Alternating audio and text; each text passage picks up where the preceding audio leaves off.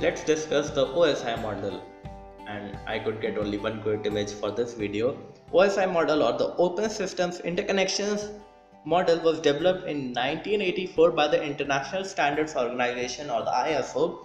The core of the standard is the OSI reference model, which consists of 7 layers which define the different stages that data must go through to travel down from one network to another. It is just a guideline, and many protocols cover more than one layer, and it is divided into two sets, which are the application set and the transport set. Application set consists of application layer, presentation layer, and sessions layer, where the transport set consists of transport layer, networks layer, data link layer, and physical layer.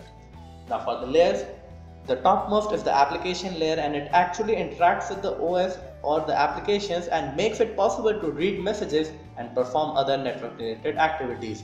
The most common protocol of this layer is HTTP, and at this layer in peer-to-peer networking, peers are able to communicate directly.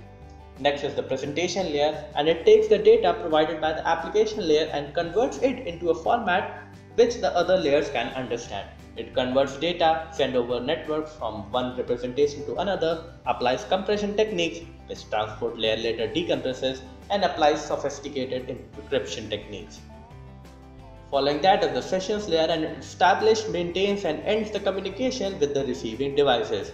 It makes sessions. Those are instances of communication and data exchange between nodes, and this layer makes sure that these sessions are properly established and maintained.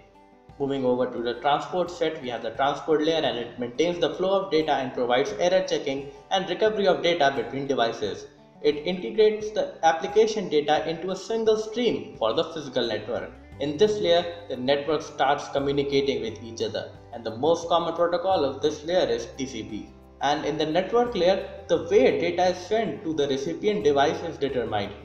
Protocols, routing, and addressing are addressed here. It takes the responsibility of logical addressing, and logical addressing is the situation when we want to address the computer with some other convenient name other than the MAC address, and other important function of this layer is routing. Moving on to the data link layer, the physical protocol is assigned to the data here, and the network and packet switching is also defined here. It is the lowest level at which meaning is assigned to bits. It handles things like size, address, and a way to ensure that two or more nodes do not transmit data on the network at the same time. And finally, we have the physical layer, and this is the level of actual hardware. It defines the physical characteristics of a network, such as connections, voltage levels, and timings. It does not assign any meanings to the bits flowing.